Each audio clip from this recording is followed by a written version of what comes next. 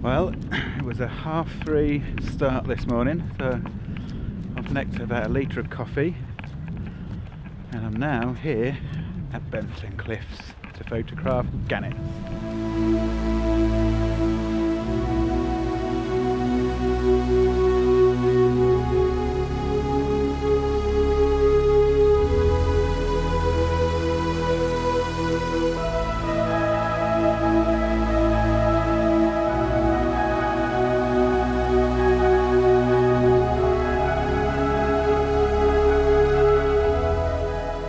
For those of you that may not know, Bempton Cliffs is a massive seabird colony comprising of these huge chalky cliffs. You can expect to see gannets, guillemots, razorbills, kittiwakes, puffins, as well as numerous other species, but they're the sort of big ones. But yeah, gannets in particular I've come for, because they are a wonderful looking bird and they're great to photograph, and here you're pretty much guaranteed to see them.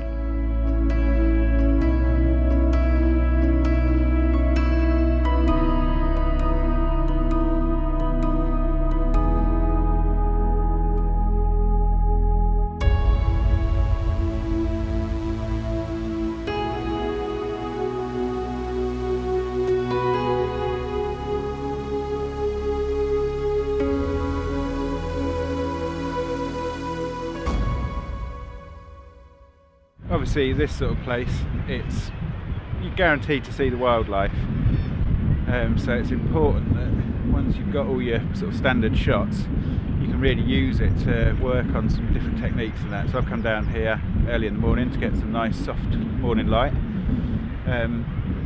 but evenings are good as well, and overcast days, particularly because gannets are white and they can be difficult to expose for.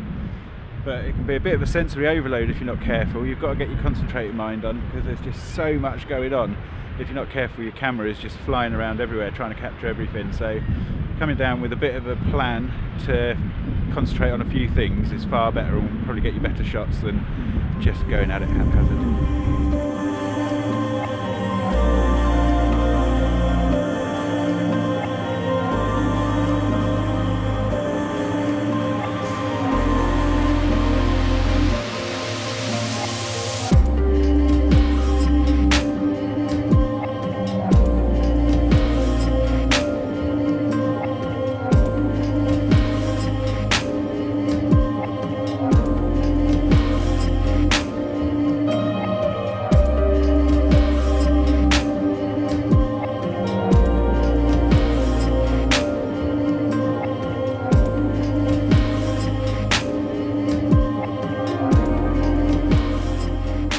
So this week I've been trying to get a few different shots, so I'm looking at behaviours and other ways I can just sort of expand my portfolio of gannet shots.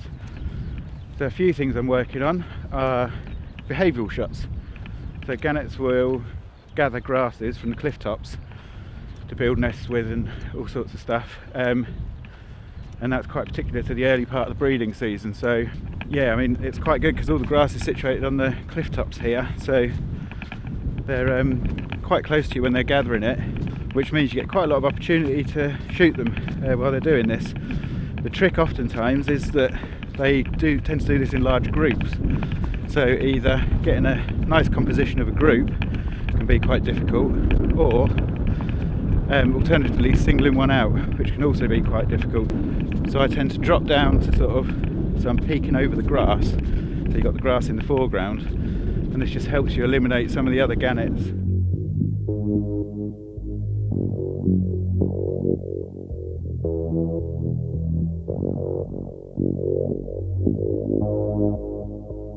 So yeah, another bonus of being down here nice and early is that you can get to play around with slow shutter speed. So whilst it's still reasonably dark, I managed to get a shutter speed of about 30th to 40th of a second, and try and, you know, pan with the bird to keep it sharp, and just fire off a few shots. I mean, I did fire off quite a few, but I got a few that were reasonably sharp and I was quite happy with them, and it was just a good technique to try. And again, having your subject readily available just helped to, you know, keep practicing really.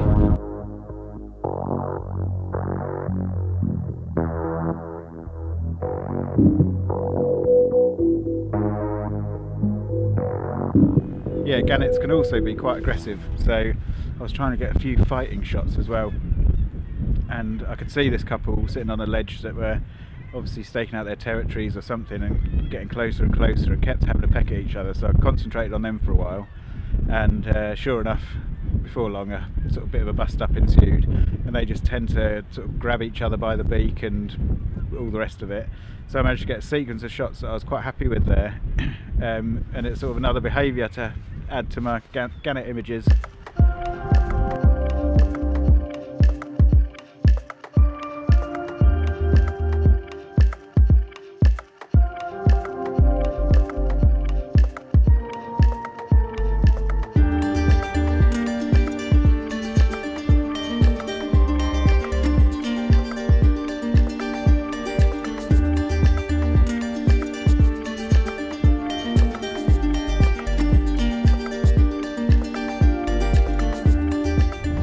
The main issues of trying to photograph gannets is that they're predominantly white, and this causes exposure problems if you're not careful.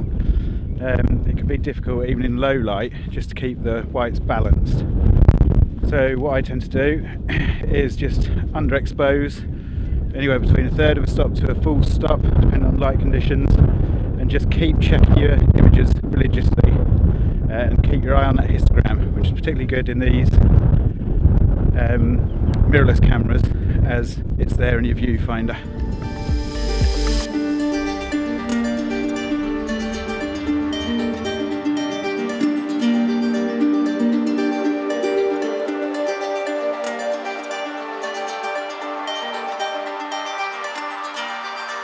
These sort of places for me, particularly if you come at times when, you know, the crowds aren't here, so like early mornings and late in the evenings, is that you get to see some wonderful things. I mean, forget the photography for a minute and just spending time out in these sort of environments, it's just magical. Like, because we're on the cliffs here, I had the pleasure of watching a storm blow in. There's been barn owls about, there's been all sorts of birds and foxes when I've turned up in the morning, and it's just photography for me is an excuse to be out at these times and be out to see these things and engage more with the natural world around us, and that's what it's such a great tool for.